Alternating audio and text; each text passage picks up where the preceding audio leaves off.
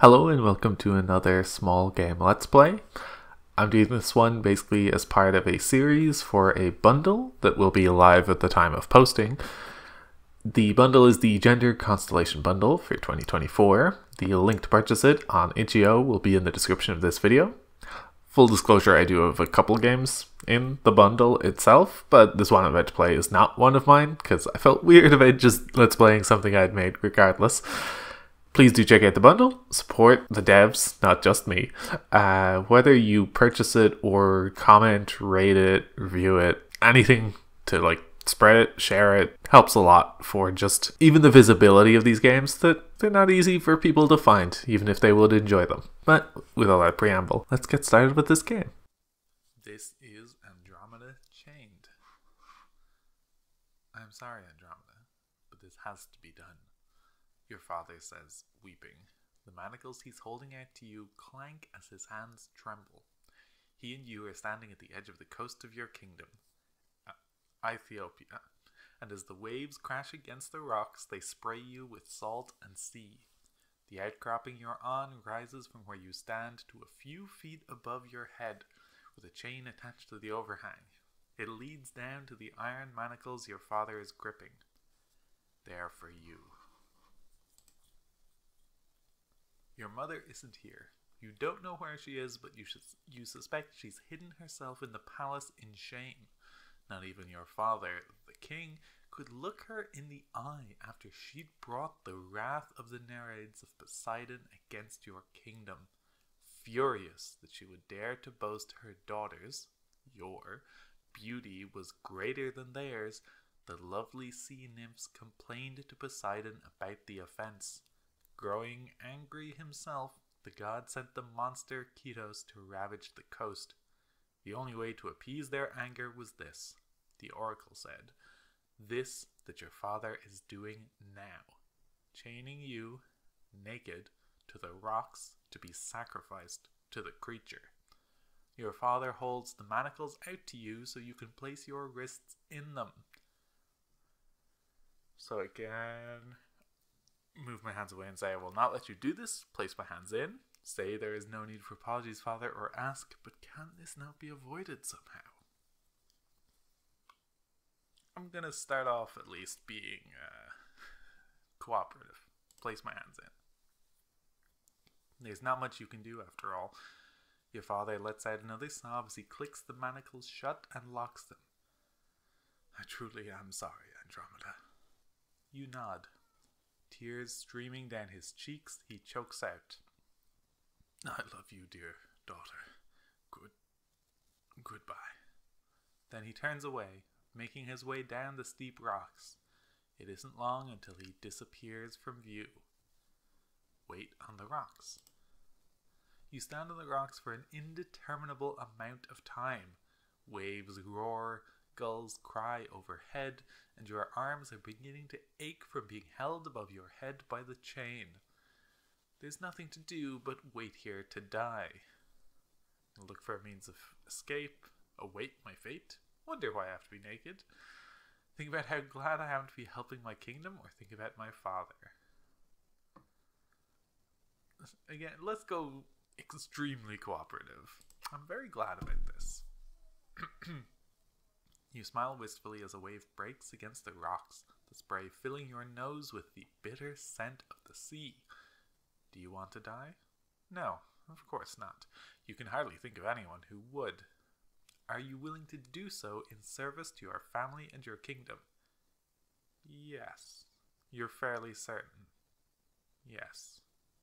In fact, you feel brave doing it. You dare say your sacrifice is similar to that of your father's soldiers, laying their lives down to keep Ethiopia safe and strong. That makes your inevitable death honorable, doesn't it? You'd like to think so. You tell yourself things such as these until you see a fast approaching speck in the sky. There's a pale blur against the blue, getting bigger as it approaches from the mainland. It doesn't look or move anything like a bird, too tall and thin and quick, and with no visible wings.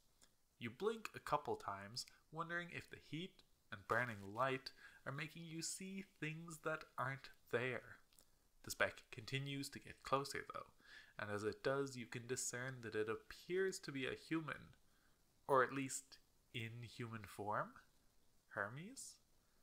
No, it's definitely a human, a man. He doesn't glow with the mythic aura that deities have.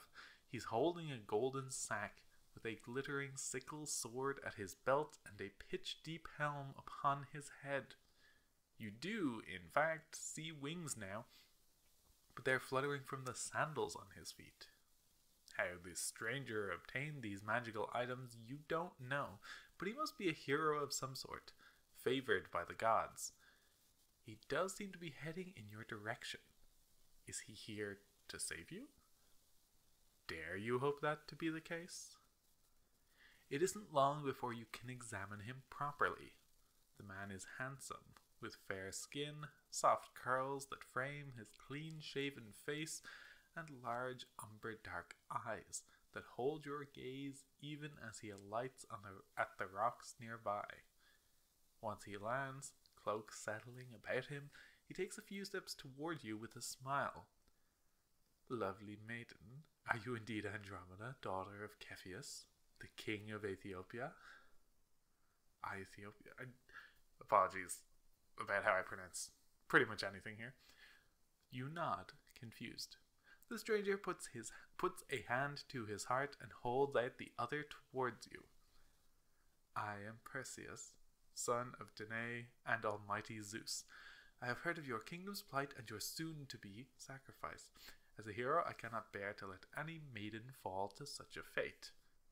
And, he says, almost looking bashful, as a man, I admit I cannot bear to let that fate fall upon a maiden as beautiful as you. Thus, I have come to save you, he continues, by slaying the foul beast. In return, I have asked your father for your hand in marriage, for I fear I have fallen in love at the sight of you. He gave his assent, so here I stand.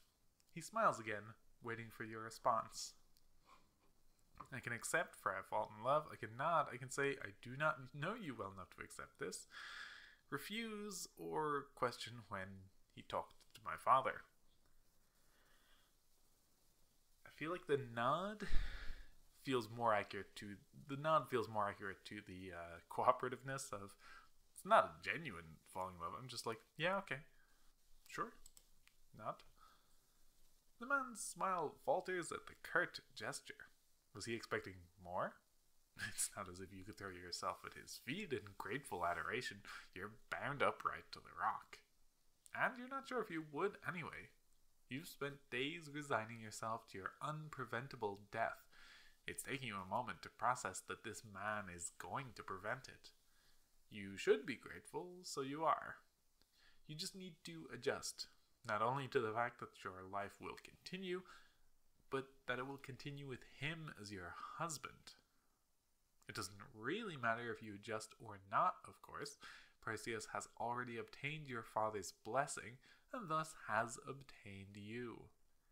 Your eyes rest on the hero's sandals, which are surely from Hermes.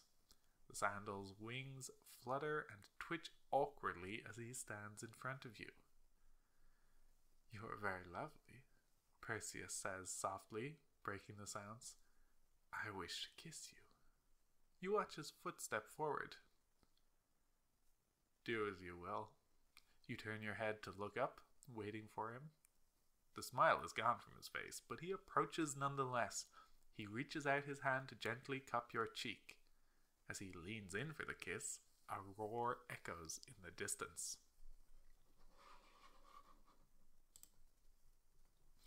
Perseus whips his head toward the sound, hand on his sword hilt.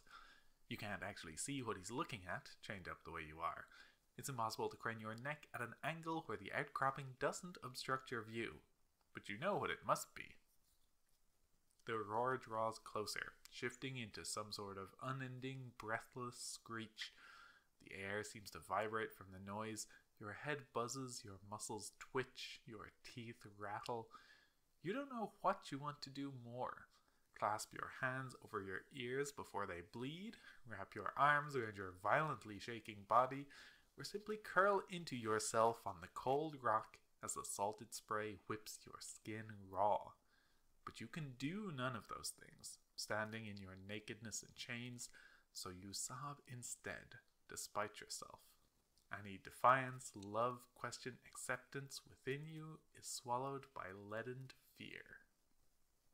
Perseus doesn't seem to waver at all from the sound, nor the sight of the hard creature, whatever it actually looks like. That's why he's the hero and you're the maiden who needs saving, isn't it? Through your tears you see him spring into the air with determination, the wings of his sandals lifting him upward with ease. The flash of sun reflecting off his blade makes you flinch. Once you blink, he's vanished from sight. Whether from haste or the helm, you know not. It's hard to hear anything over the monster's screeches and your own shuddering sobs. The hero's shouts, no doubt full of bold declarations and courage, are quickly torn away by the raging winds. But it seems that almost as soon as the battle starts, it stops with an ear-splitting shriek. The air and sea rush outward from the monster's clearly massive form as it crashes down. Bloodied water swells in its wake, rising above even the outcropping where you started. You watch as a wave inexorably arcs over you. The scrape of metal against rock, chains snapping, and you're in the air now, carried by strong, wet arms. Perseus shimmers into view around you, splattered in viscera and panting heavily. Behind him, the wave slams against the cliff where you were but a moment ago. There's only the barest glimpse of a fin slipping beneath its blood-clouded water. Ahead, your father's palace rushes to meet you. It's over. Sprays of bright flowers drip down the walls and balustrades of your family's illustrious palace. The lilting notes of strummed lyres and humming reeds bob gently in the ears of your many wedding guests. The scents of perfumes, spices, petals, and food wash through the halls. The ceiling arcs high above everyone's head, carved of the same type of stone that you stood upon only a few days before. Perseus doesn't have a dower, but your father paid no mind to this, and if your mother minded, she breathed no word about it. Preparations for the marriage were made almost as soon as you stepped naked onto the shore. Now, at the post-ceremony feast, your father sits on one side of Perseus. The demigod regales the court with one of his heroic exploits as fine wine pours endlessly from barrels to cups to mouths. Shouts, claps, and laughter swell. He charges forth into another twist in the tale. Your flowing wedding cloth drapes heavily on your still tender skin as you sit on your husband's other side. Your hair has been carefully unknotted, cleaned of brine, and re-knotted into braids laced with cords like sunlight. You rub idly at your scabbing manacle wounds, obscured by shining bangles on your wrists. Andromeda. You turn your head at the sound of your mother's voice, hoarse and quiet from days of disuse. This is the first time you've seen her since your sacrifice turned salvation. Her head is bowed, and the words she says next are nearly lost under the lyrics, under the lyres and laughter. Not even Ketos could change her fate, she murmurs. How could I? How could you? She turns her tear-reddened eyes to look at you. I am sorry, daughter, for what has been done. You look back at her, the meaning of her words crashing over you. The music continues to play, and the tale of Perseus wends on. No one will ever change that. Replay. So I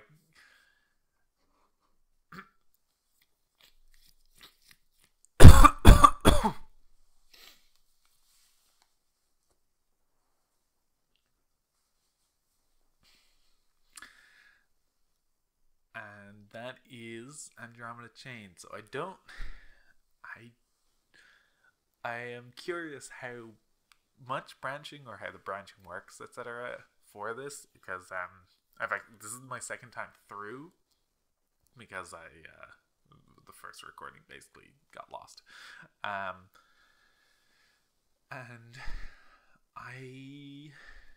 I'm very curious because it feels like there's other stuff to poke at, but I'm unclear how much. And I got like little bits of difference, but only so much. If you're curious, the link to the game will be in the description. Go check it out. See for yourself. Make sure to leave a comment, rate the game, do all that stuff that supports the creator. Especially look at their other work.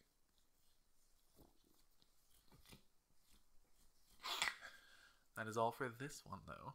Thank you for watching, and see you next time.